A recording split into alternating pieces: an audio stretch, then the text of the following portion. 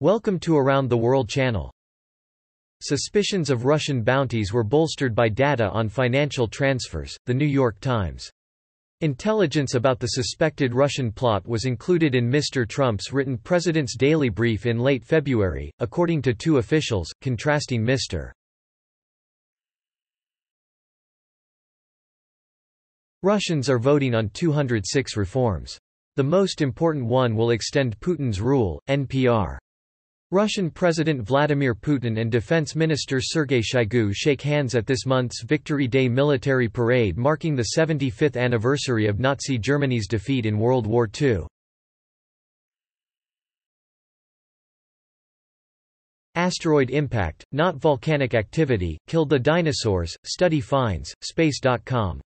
This artist's visualization shows an Ankylosaurus magniventris, a large armored dinosaur, witnessing an asteroid impact 66 million years ago. Details of China's national security law for Hong Kong unveiled, Al Jazeera English. A controversial national security law imposed by China on Hong Kong has come into force, punishing crimes of secession, sedition and collusion with foreign forces with terms of up to life in prison. Former Atlanta police officer who fatally shot Rayshard Brooks appears in court, NPR.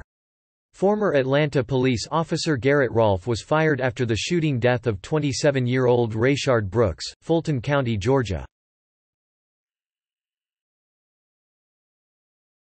New swine flu in China could morph to cause human pandemic, study warns, CBS News.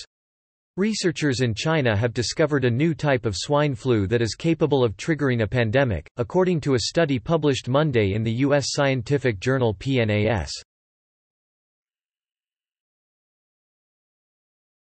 Supreme Court, Montana can't exclude religious schools from scholarship program, NPR.